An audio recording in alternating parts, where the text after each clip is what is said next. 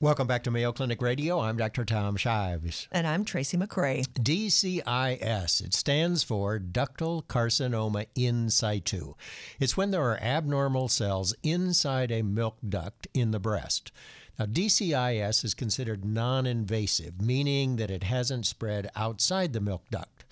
And it's usually found on a mammogram that's done as part of breast cancer screening. But is it cancer? Does it turn into cancer? And can it be watched? Watchful waiting. That's a tricky one to do. And what are the treatment options? Joining us in studio is Mayo Clinic breast surgeon, Dr. Amy Degnim. Welcome to the program. Hello. I'm happy to be here with you. Thanks, Dr. Degnim.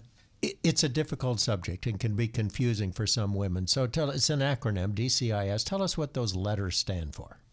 Right. So they stand for Ductal Carcinoma in Situ, which means that these look like cancer cells, but they are not cancer cells that have the ability to spread outside of the milk ducts or invade anywhere else in the body. So therefore, they are not invasive cancer cells. So is that what in situ means? Correct. That it's just localized, in Correct. other words. Okay, but carcinoma means cancer. Yes. And it's in a milk duct. Correct. So there has been debate about the semantics of whether DCIS should be called cancer or not, because some people think that the word cancer should only be reserved for disease that can invade into other areas of the body. And so this is sort of in that intermediate zone between being completely benign and being an invasive cancer.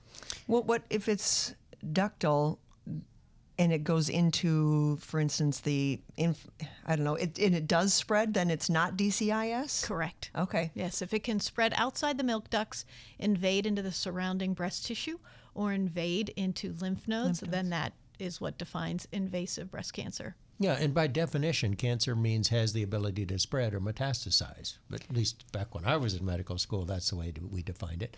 So it tells us most of these women, most of these cases are picked up on a mammogram. What do they look like on a mammogram? Most of the time, how this shows up on a mammogram is with little tiny calcium deposits, or what we call calcifications. And when they occur in certain patterns or clusters, that's what raises concern. Not all calcifications are suspicious, but based on their appearance and pattern, that is what generates concern and then potentially a recommendation for a biopsy. So most of these women don't have symptoms, but some do. And if they do have symptoms, what are they? So it's only a small minority of women with DCS who present with symptoms, but it can be a palpable mass. It can be some scaling or redness on the nipple. And those would be the two most common. Also, it would be possible to have some discharge from the nipple, which might be clear colored fluid or bloody fluid. What about the risk factors? Are they similar for DCIS as for regular cancer? They are. So the same factors that put women at risk for invasive cancer would put women at risk for DCIS. And that is, increasing age, a family history of breast cancer, having early menarche or start of menstrual periods, or late menopause, having a longer period of estrogen exposure, taking oral estrogens and progestins. So those are the same typical risk factors. And if you see this abnormality on mammogram and it looks suspicious, how do you determine for sure what it is? So we have to get a piece of that tissue and look at it under the microscope, and that's what's called a biopsy, obtaining a piece of tissue for evaluation. Usually in the modern era, that's now done with a needle instead of going to surgery to get that tissue. So a needle biopsy, and if it's visible on a mammogram, then that is usually what is called a stereotactic needle biopsy, meaning that they use the mammograms to locate the calcifications and place the needle at the correct spot. What I haven't understood is if you have DCIS, that means it stays inside the milk duct. So if you can remove that, it would make sense that you wouldn't need to have chemotherapy in the follow-up treatments, but that's not how patients are treated, correct? So the standby, or I should say the standard treatment for DCIS is to excise it. Years ago, that was a mastectomy for everyone. Now we know that we can do less aggressive approaches. Certainly lumpectomy with radiation is a solid approach. but some women may not need the radiation. Maybe a lumpectomy would be enough. And there is increasing interest worldwide in trying to reduce the aggressiveness of treatment for DCIS, because maybe we're over-treating women with DCIS.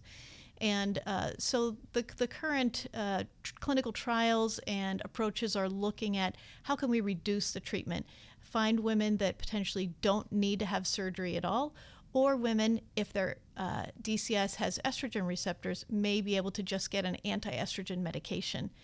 And there are also some trials looking at doing nothing for DCIS and just watching it.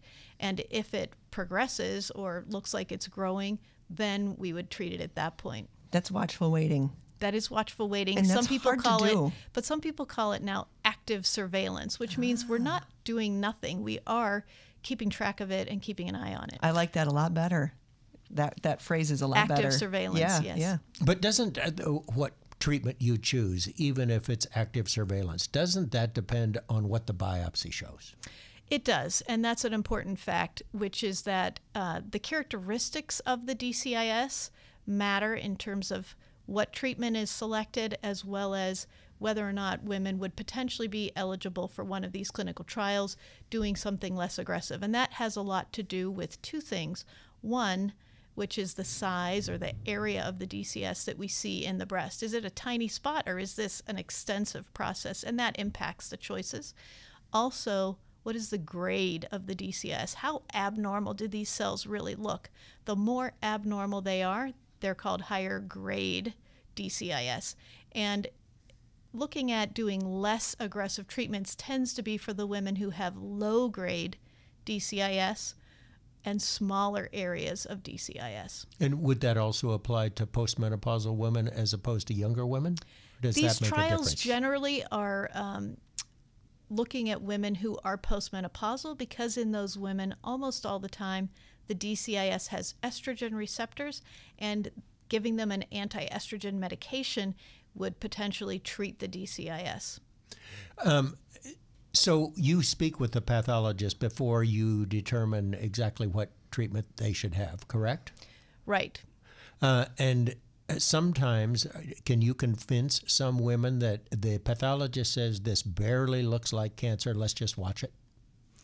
Well, right now, we wouldn't generally do that outside of a clinical trial. We would say if we're, the standard is to surgically excise the DCIS. If we're thinking of watching it, that would be reserved for a clinical trial or for potentially a patient who's not well enough to undergo an operation. All right, and another question regarding the biopsy. This is a needle biopsy. How can you always be sure that that's totally representative of the lesion?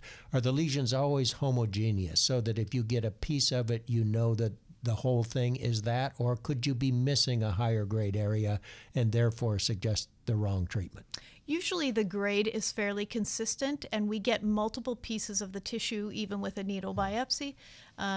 We want to know that we have enough of a sample that it has evaluated, the majority of what we're looking at on the mammogram. All right, ductal carcinoma in situ. It's considered the earliest form of breast cancer. There are multiple treatment options depending on the aggressiveness of the lesion and the size, and a little bit with regard to whether the woman is pre- or postmenopausal. And interestingly, clinical trials are studying new strategies for managing DCIS, such as close monitoring rather than surgery following diagnosis. All right, thanks to Mayo Clinic breast surgeon, Dr. Amy Degnim. Thanks for being here. Thank you.